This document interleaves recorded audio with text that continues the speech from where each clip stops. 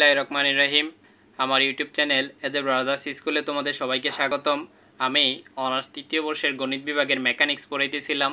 আমি এর আগে আরও 16টি লেকচার দিয়েছি। আজকে এটা আমার 17তম লেকচার। আমি তোমাদেরকে পড়াইতেছিলাম একমাত্রিক কণার গতি। খেয়াল করো, আমি তোমাদেরকে আজকে তিতাস প্রকাশনীর প্রবলেম 4 পড়াবো। তিতাস প্রকাশনীর প্রবলেম 4।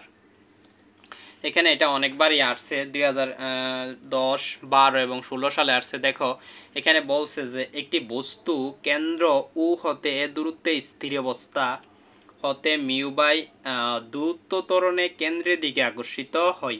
দেখাও যে ইহা a √π/2 মিউ সময়ে কেন্দ্রে পৌঁছাবে, অর্থাৎ সময় বের করতে বলছে। অর্থাৎ একটা কণা এখানে আছে আর কি, এ বিন্দুতে আছে, এটা কেন্দ্র এই উ দ্বারা আকর্ষিত হচ্ছে, অর্থাৎ এটা এই উ হতে এ স্মল এ দূরত্বে। খেয়াল করো, একটা বিন্দু উ, এই উ হতে এখানে উ হতে এই এ দূরত্বে আছে। কোন এ দূরত্বে? স্মল এ দূরত্বে, ক্যাপিটাল এ বিন্দুতে আছে।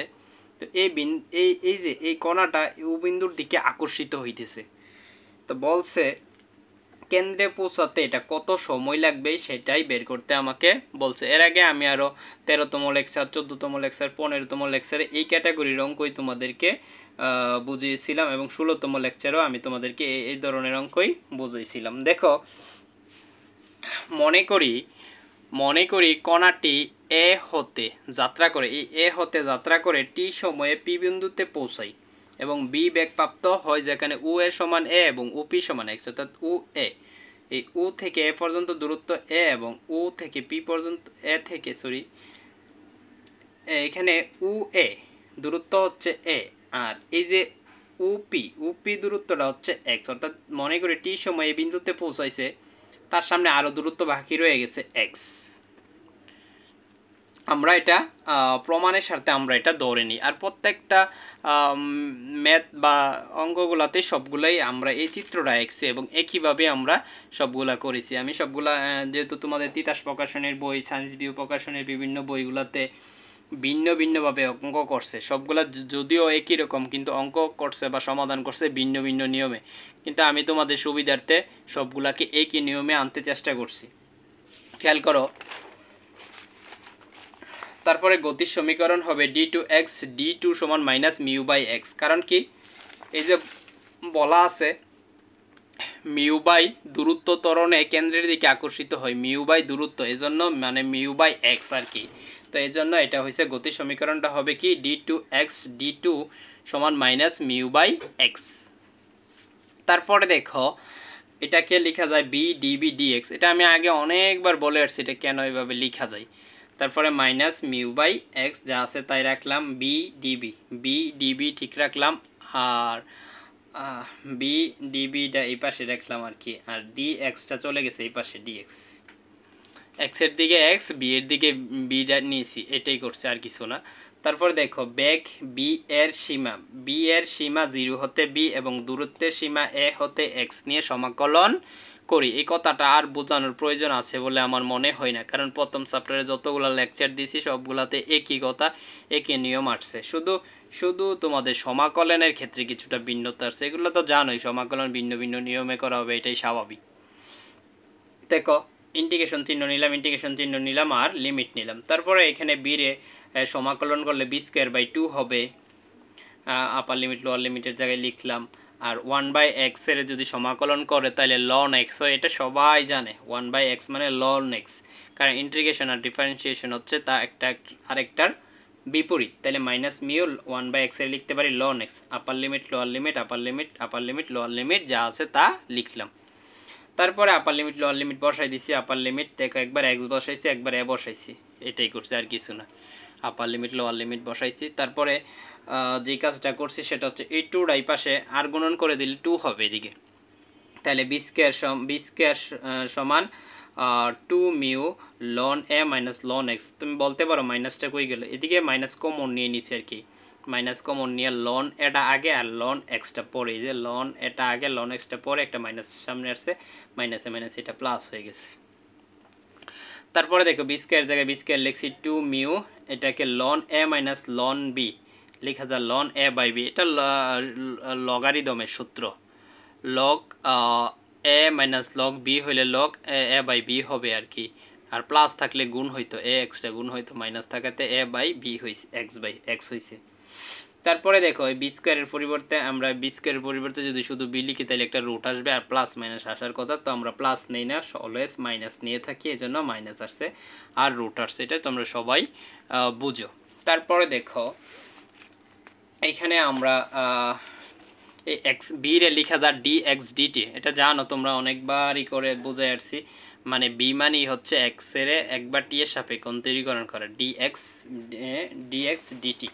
এখানে এই কাজটাই করছি, বি এর পরিবর্তে আমরা লিখছি ডি এক্স ডিটি, আর বাকি যা আছে তা সব ঠিক রাখছি, খেয়াল করো। তবে এটা বাক করে দিছি, এটার ভিতরে আসছিল রুটটা, রুট যেহেতু গুণাকারে আছে এটা নিচে নিয়ে আসছে, আবার এটার ভিতরেও নিয়ে আসছে আলাদা আলাদাভাবে। তারপরে দেখো এক্স ডি এক্সের দিকে এক্সের মানগুলো নিয়ে আসছে এদিকে, এই যে লন এ বাই এক্সটারে নিয়ে আসছে এই পাশে, আর ডিটিটারে নিয়ে গেছে এই পাশে, আর এটা যা আছে এটা ওই পাশেই রেখে দিয়েছি। তারপরে খেয়াল করো যেই কাজটা করছি সেটা হচ্ছে কি টি এর সীমা 0 হতে টি এবং এক্স এর সীমা এ হতে 0 নিয়ে পাই, এটা বাকি সবগুলোর ক্ষেত্রে দ্বিতীয়বার আমরা এইভাবেই সমাকলন করছি, তোমাদেরকে বুঝিয়েছিলাম কী বা কেন করেছি এই কাজটা। তারপরে দেখো এখানে শুধু লিমিট নিছি, লিমিট লিছি আর ইন্টিগ্রেশন চিহ্ন নিছি, সেটাই আর কিছু না। তারপরে দেখো এদিকে আমরা দৌড়ছি অঙ্কটা করার স্বার্থে, দেখো loan A by x, loan A by x রুটের ভিতরে আছে, আমরা এইদিকে দৌড়ছি লন এ বাই এক্স সমান জেড দৌড়ছি, এটা একটু বোঝার বিষয়। তো লনটা যদি লন বাদ দিতে চাই তাহলে এ বাই এক্স থাকবে, এ বাই এক্স, আর এদিকে আসবে ই টু দি পাওয়ার জেড, এটা হয়ে যাবে ই এর পাওয়ার, এটা সবাই জানো। তারপরে এখানে এ by x E to the power Z ছিল, আমরা এক্স এর মান বের করছি আর কি, আর গুণন করছি, আর গুণন করলে ই টু দি পাওয়ার জেডটা নিচে যাবে, এ আসবে উপরে, আর গুণন করে আমরা এক্স এর মান বের করছি, খেয়াল করো। তো এখানে আবার ঠিক রাখলাম, এর জায়গায় এ লিখছি, আর ই টু দি পাওয়ার জেড যদি নিচে হয় আর এটা উপরে যায় তাহলে ই to the power minus Z হবে। তারপরে দেখো ডি এক্স, এক্স এর অন্তরীকরণ করলে ডি এক্স, আর এর জায়গায় এ লিখলাম, আর ই টু দি পাওয়ার মাইনাস জেডের অন্তরীকরণ করলে minus E to the power minus Z হবে, minus E to the power minus Z. দেখো ই টু দি পাওয়ার জেডের অন্তরীকরণ করলে minus E to the power minus Z D Z, এটা আশা করি বুঝতে পারছো। এবং ধরলে আপার লিমিট লোয়ার লিমিট ধরলে যে লিমিটের পরিবর্তন হয় এটা থেকে এটা আসছে। দেখো তুমি যদি এক্সের মান এ বসাও, এক্সের মান এ বসাইলে কী হবে, এখানে যদি এক্সের মান এ বসাও এ by A E to the power Z, এইভাবে এটা করলে 0 এবং মাইনাস ইনফিনিটি আসে। তারপরে খেয়াল করো এখানে আমরা যে এই কাজটাই করছি, দেখো এখানে আছে ডিজেড, এই ডিজেড, তো আমরা ডিজেডের পরিবর্তে কি বসাবো, ডিজেডের পরিবর্তে বসাবো minus A to the power Z DZ, তো ডিজেডের পরিবর্তে ডিএক্স এর পরিবর্তে বসাইছি minus A E to the power minus Z DZ, আর এটার পরিবর্তে তো আমরা বসাইছি জেড, দেখো এটার পরিবর্তে আমরা জেড বসাইছি, তো রুট তো আছে একটা, এই জন্য রুটের ভিতরে জেড হয়েছে। এটা খুবই গুরুত্বপূর্ণ অঙ্ক, তোমরা একটু মনোযোগ দিয়ে বুঝতে চেষ্টা করো, কারণ এটা অনেকবারই আসছে, সবগুলোই অঙ্ক আসছে, আমি সবগুলো হয়তো বোর্ড লিখি নাই, এটার ক্ষেত্রে দেখাই দিছি, তোমরা দেখবা কোনটা বোর্ডে আসছে আর না আসছে। দেখো তারপরে এই মাইনাস আছে, এইদিকে একটা মাইনাস এদিকে একটা মাইনাস, এই জন্য মাইনাসে মাইনাসে কাটা গেছে আর মাইনাসটা লিখি নাই, তো এটারে বাইরে নিয়ে আসছি 0 to infinity E to the power minus Z E to the power minus Z, আর এটা নিচে আছে জেড, জেড রুট জেড মানে হচ্ছে পাওয়ার হাফ, রুট জেড মানে পাওয়ার হাফ, আর এটা যদি উপরে উঠলে তাহলে মাইনাস হাফ হবে। দেখো এই জেডের পাওয়ারটা হাফ, আর উপরে উঠলে মাইনাস হাফ হবে, ডিজেড যা আছে সব ঠিক রাখছি, আর এটার অন্তরীকরণ করে ফেলছিলাম, এখানে টি হবে, আপার লিমিট বসাই দিলে শুধু 2 মিউ রুট ওভার 2 মিউ টি হবে, এটা বোঝো, এটা আশা করি তোমাদের বোঝানোর কোনো দরকারই নেই। তারপরে দেখো এই লাইন থেকে এই লাইন যে কাজ করছে এটা খুবই জরুরি একটা বিষয়, দেখো এ 0 টু ইনফিনিটি যা আছে তাই লিখলাম minus Z E to the power minus Z ঠিক রাখছি। দেখো এটা এখানে আছে Z to the power minus half, Z to the power minus half, আর এটা লিখছি Z to the half minus 1। দেখো এটা Z to the power minus half, তো হাফের থেকে 1 বিয়োগ দিলে তো মাইনাস হাফই হয়, এটা যা এটা তাই, এটা একটা সূত্র মেলানোর জন্য আমরা এই কাজটা করছি, ডিজেড আর বাকি যা আছে তা লিখছি।